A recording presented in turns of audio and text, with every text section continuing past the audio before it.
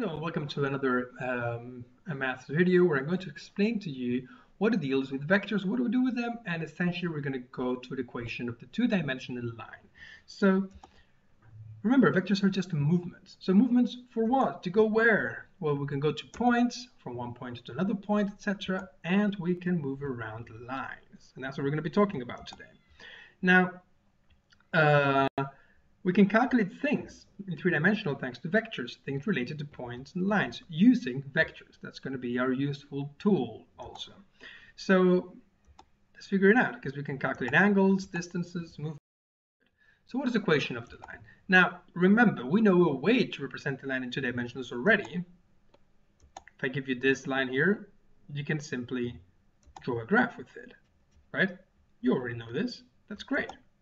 So, you can look at the slope, you know that roughly you have your rights divided by run. So roughly when you move, if you're this point here and you move 1 unit to the right, how many do you have to move to find the line again? You have to move +2 to find the line. And that's why your gradient is here, the slope. And this one here is where it cuts the y-axis, right? So 2x minus 1 would be this line over here. And all the points in this line satisfy that equation, and that's why this is an equation of that line. So we're going to do a different way of writing this using vectors. So what we're going to do is first we're going to move to this line from wherever we are, okay? We always start at the origin, remember? So let's find a way to do it. Okay, we're the origin. Here we are. Now, first of all, let's move to a point in the line. Why not, for example, this point here?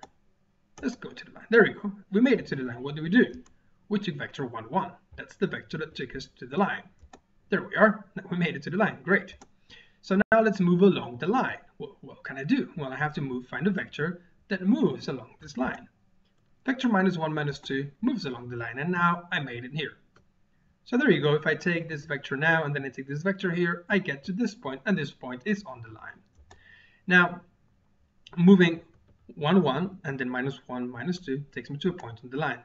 But what happens if I move this vector here, the second one, the one that moves along the line, if I move it twice, or 3 times, or -1 time? Well, if I move it twice, I would go, okay, 1, 1 here, and then 2 times this one, 1 and 2, I would make it here. 3 times, I would make it down here, and if I make it the other way around, I would make it here. So you see I'm getting to all these different points in the line just by moving this, right? We can go anywhere on the line just by multiplying this vector here times a number. So what's the vector equation of the line? Remember, it's an alternative way of writing the equation of the line. So we can write the equation, this line here, in the following way. xy, which are any pair of points that are in this line, is going to be first my position vector, 1, 1, plus any number, this lambda here means any number, times the direction vector, which is the vector that moves along the line. So I give any values to this lambda thing and I move along it.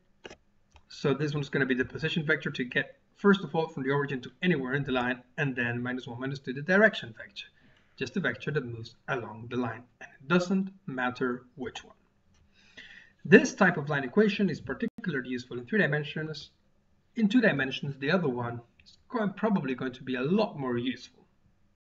So what can we do with this? We can write this in different ways. For example, if I have this equation here, I know that the x-coordinate is always going to be given by this, right? This is going to be always the x-coordinate, and this is always going to be the y-coordinate. And we call these the parametric equations of the line, and this is going to be useful. If I solved for lambda, and this is just a curiosity because actually this is not in your syllabus, I would end up with these things here. And I could say that this is equal to this, and that would be called, if I just operate this, my good old traditional equation of the line. So you see I can get the same thing starting from here. And that makes sense, because after all, they are the same line. So here's an idea of an exercise. They give me 2 points, and they ask me for the vector equation of the line. How do I do that then? Well, quite simply, I need a vector to go from the origin to the line. Well, how about the vector that goes to point A? And I'm going to need a vector to move along the line. How about the vector that goes from A to B? So here's my position vector, 1, 2. That's to go for the origin to point A. And vector AB moves along the line, so all I have to do is do B minus A, and that's going to give me minus 2, 3. And hence, that's my direction vector, and the equation of the line would be this one here.